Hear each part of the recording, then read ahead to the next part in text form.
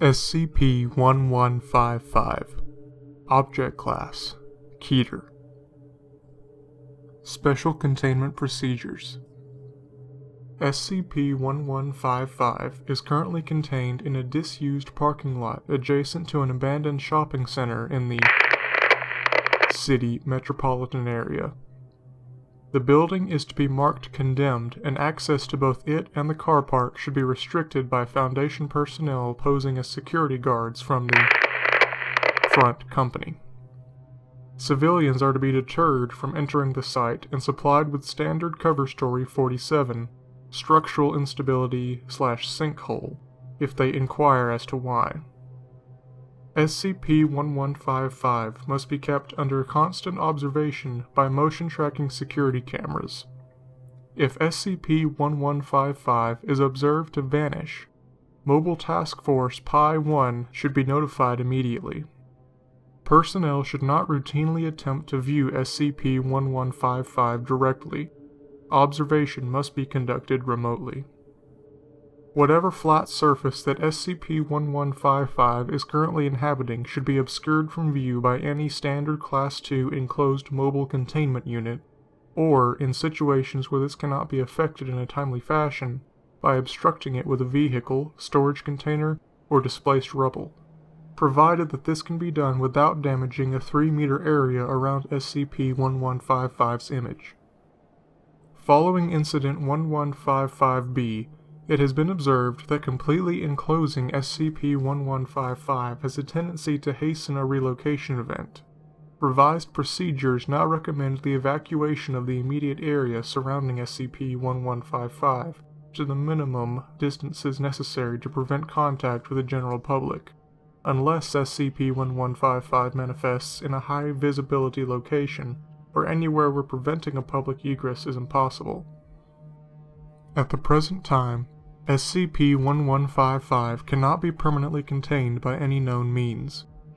Approximately every 2 to 4 months, SCP-1155 has been observed to spontaneously relocate itself to other urban environments, moving as little as 15 meters from its current position up to a maximum observed distance of 800 kilometers.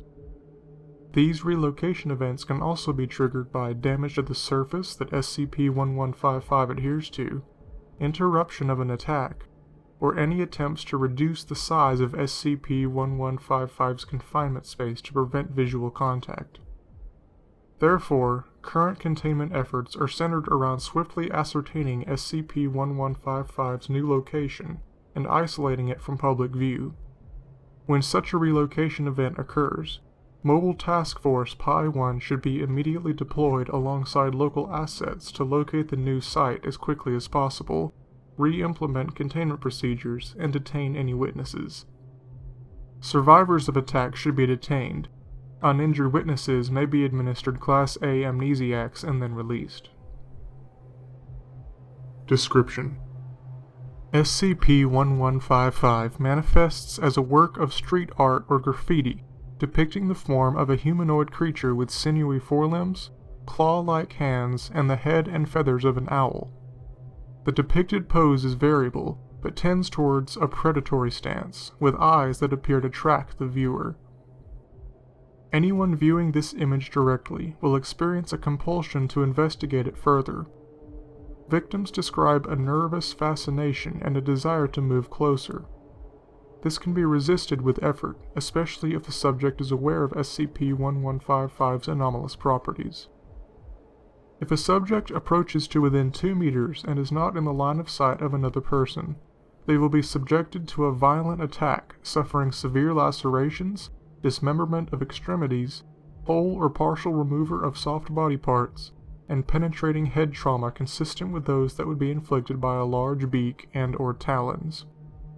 The attack generally takes about 6 seconds to conclude, upon which both SCP-1155 and the victim will vanish, and SCP-1155 will reappear elsewhere in the usual manner of a relocation event within 7 days. Attacks can be halted before this event by re-establishing line of sight to the victim, but this is not recommended.